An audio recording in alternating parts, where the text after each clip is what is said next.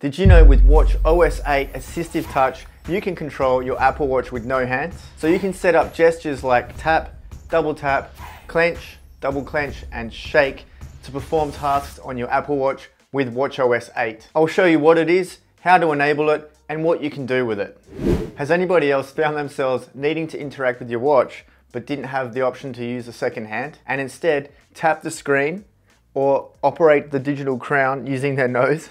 I certainly have. Well, Assistive Touch is an accessibility feature on your watch that detects hand gestures to control and navigate your Apple Watch display. So to set it up, first of all, you need to make sure you have WatchOS8 installed. So go to your iPhone, Watch app, then come down to General, Software Update. Righto, you can set up Assistive Touch directly on your Apple Watch, but it's far easier on your iPhone. Also note, Assistive Touch is currently only supported on Apple Watch SE, Series 6 or Series 7. But if you don't have one of those watches, keep watching so you can learn more about it. So still on the Watch app, tap Accessibility, then Assistive Touch and turn that on.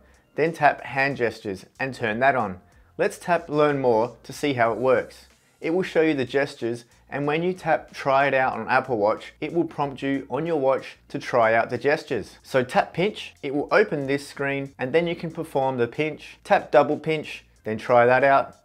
Clench, try it out. Lastly, double clench and confirm with the double clench. Come back to the iPhone, tap Done, and now we can see what all 4 of those gestures are mapped to do. Before you try it out, you might want to set up the activation gesture, and I prefer the double pinch to do this. You can also choose to have no signal at all, which means every time you wake up the Apple Watch, Assistive Touch will already be enabled. You may not want that, so having an activation gesture can come in handy. So on your Apple Watch, wake the screen up, and we can see that pinch moves forward in options and double pinch moves back. A clench confirms. Here I'll set a timer and confirm that. I'll double clench to open the action menu and pinch to scroll over to sleep on the screen to show you this action menu, and confirm sleep screen with the clench. I personally prefer to use the motion pointer to navigate the screen and reserve the pinch gesture to confirm an option instead. It's much quicker. So I'll map pinch instead as tap, and I'll set double pinch as activate motion pointer. I'll also map clench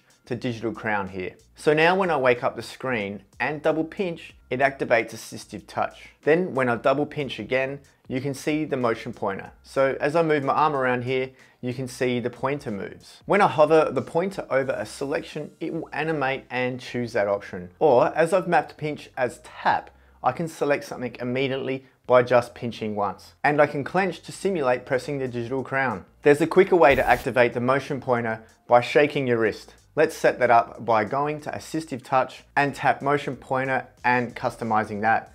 You can see we have hot edges, which simulates swiping up, down, left and right on the screen, so we'll leave these as default. Now just come down to dwell control and turn that on. Then enable shake to start. You'll also need to set the action as tap point for it to behave intuitively. When you wake up the screen by shaking your wrist, the motion pointer is ready to go. You can do whatever task you want, and then you can even shake your wrist again to make the motion pointer disappear. So when might you want to use this feature? Well, quite obviously when you don't have the ability to use your second hand or arm, or don't have the use of it at all. It does take a while to get used to using this feature, but Apple are very clever by incorporating this accessibility feature into the Apple Watch. If my other hand is unavailable, I personally sometimes take a shortcut and tap the screen with my nose, or even use it to scroll the digital crown sometimes, as I mentioned before. Siri is another great assistant to you when you need accessibility shortcuts. So watch this video next to learn the best and fastest Siri commands for AirPods and AirPods Pro. I guarantee you'll learn something. Play that video.